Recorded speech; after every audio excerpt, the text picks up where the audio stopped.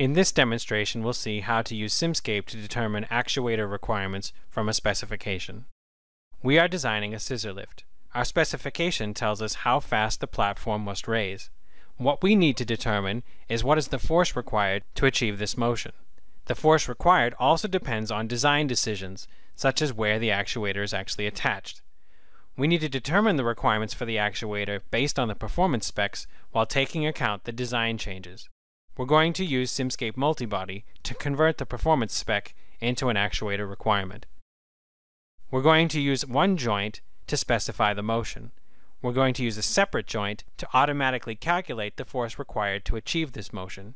In this way, we'll be able to vary the design, determine the force requirement, and every step along the way be sure that it will meet the specification for performance. I'll now switch over to the model so you can see how this is done. Here is our model of the scissor lift. We know how quickly the platform must be raised and lowered due to the specification. We're trying to design this actuator. We also have to take into account adjustments made to the design.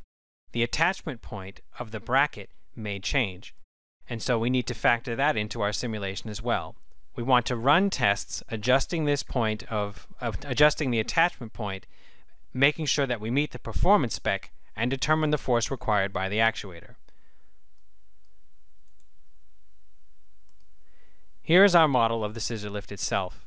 Inside here is where the actuator is modeled. The way we have modeled the actuator is we are specifying the platform height per the specification on this signal, and we're going to calculate the force required to achieve this motion in the prismatic joint modeled in the actuator.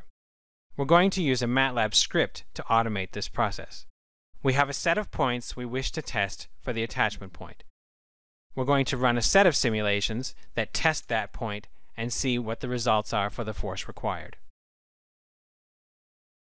So we're running the test at the first attachment point. We can see how the lift is moving up and down.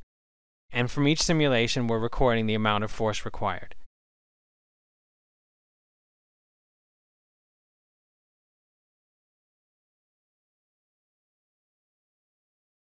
You can note that we're using fast restart. This is what is enabling the simulation to restart much more quickly. This is the result of the third test.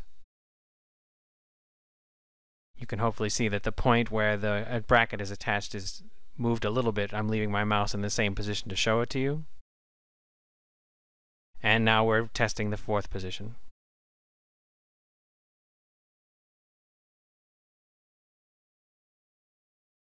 Now that the tests are complete, we will plot those results on a figure window, and here we can see the actuator force required as the offset was changed. For each of these tests, again, we were making sure that we were meeting the performance spec by specifying the height of the platform via this signal to meet the value required in the specification. In this demonstration, we have seen how we can convert performance level specifications to actuator requirements.